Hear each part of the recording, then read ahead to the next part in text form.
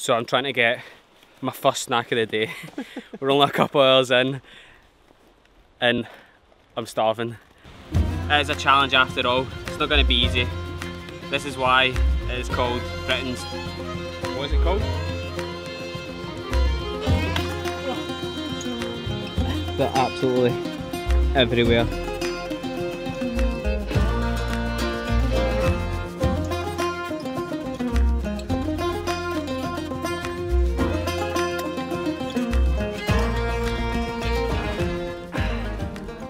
So good. What's up guys, it's Eddie Fitz and it's 5:30. We're ready to start the Cape Wrath Trail. Here goes. We're on our way from Glasgow to Fort William. Hopefully next time we see you we're on the trail.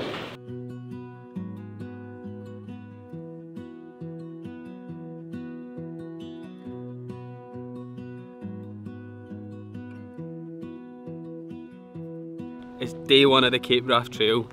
We've just got the ferry across from Fort William over here, and that's us just setting off. So we've got around 15 miles to walk today.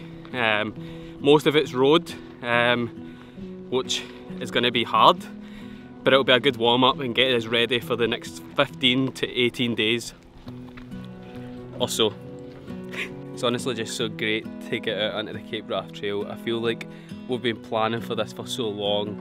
It really has been such a long time coming, and I think just because like everything with lockdown and having so many days like not out in the hills and getting to train and stuff, it just felt like it's a lot longer.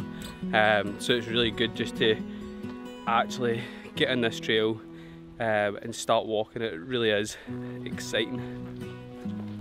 So we were just walking along the road there and came across this little stack of rocks, and they're called Corona Rock. So they've got their little hashtag. You can see Frank get the door, smile, fuck's sake. Bzz. I like this wee one here.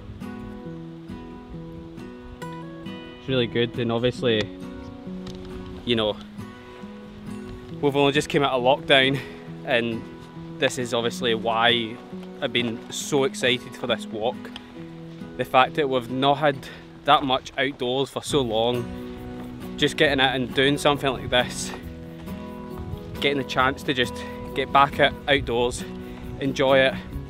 I think one thing that I noticed when we were in lockdown, that actually just the importance to getting outside, that aspect to your mental health, and I know that I says it in the video before, when I went to Ben Oss, but it really does make a difference. And even those little sort of 5 mile walks that we got, so I went to like the park every now and then, it was just great to get out there, and it just shows that getting out and doing wee things like this can really make a difference to how you're feeling.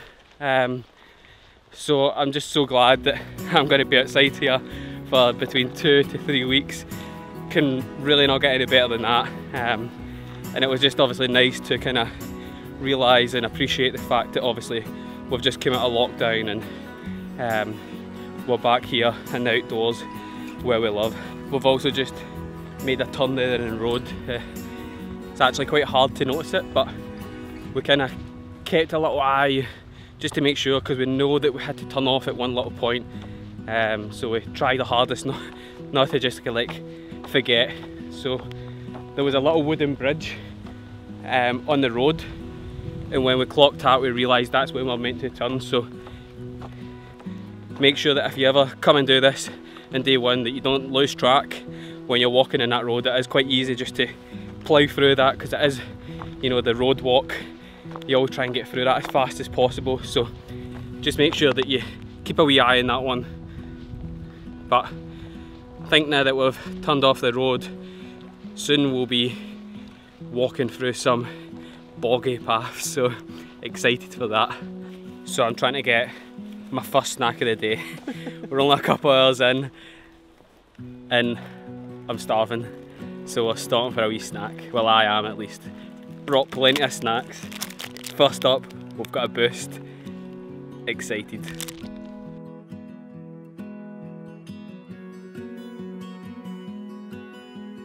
I decided to walk across the wire bridge. Probably wasn't the smartest thing to do. Day one of the walk, but all is fine. You can see the photos just here. Looks pretty cool. Ran into my first problem, and it's only day one of the Cape Wrath Trail. This is quite a vital problem because it's my water bottle, or my water bag. Was filling it up and tried to hook it onto here, and it was full, dropped it, and it's burst. So lucky enough, my dad's got a spare bottle, which is really good, but I'll need to use the duct tape.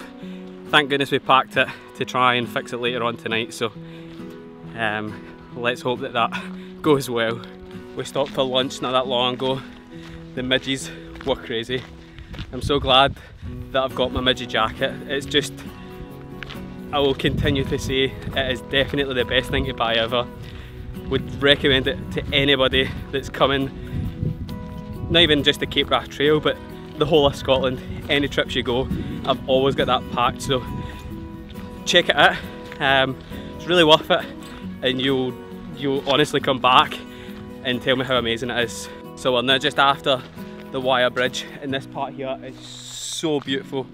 You can see opened right up. So I think the last thing that we've got at the end of this day is an incline up just before sort of Glenfinnan. So we're going to aim for around 16 miles. Then it means that the next morning we'll be heading to Glenfinnan just sort of early doors. Might even catch a train, we don't know yet. That would be pretty cool. So I think that incline that I was just talking about to end off day one is just up and around the back of that valley. I think it's around 400 metres high. It'll be a good way to finish the day. When it says it was Britain's toughest long distance walk, it was nothing to do with the walking. It was to do with these little animals. Look at how many there is.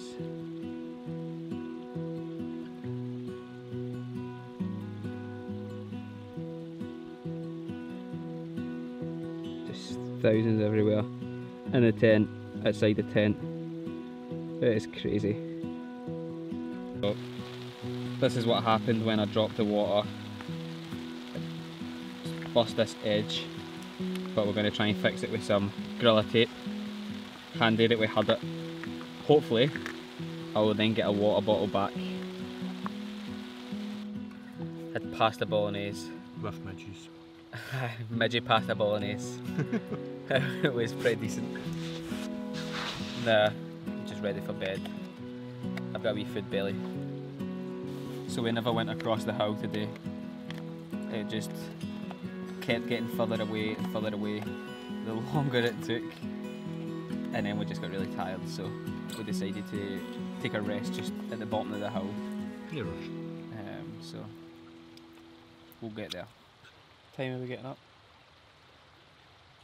Change jacket. I could go a lie in. Day 2.